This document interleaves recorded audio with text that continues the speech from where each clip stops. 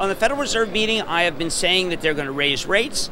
I don't know what they're going to do in terms of commentary, other than I think they'll be saying, look, we do believe that if the economy stays, if employment stays strong, and I don't think they're going to say employment's weak, even though the last number was not that good, then we will certainly take into account the idea and raise rates again.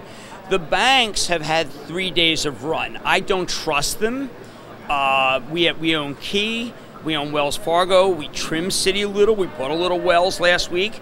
We're reshuffling because Citi has been the best performer. Wells has been the worst performer. So we thought we should do that for the Charitable for Action alerts. I'll talk about the rotation on Wednesday. I think we'll have further information about the rotation as we get closer and closer to the Fed meeting.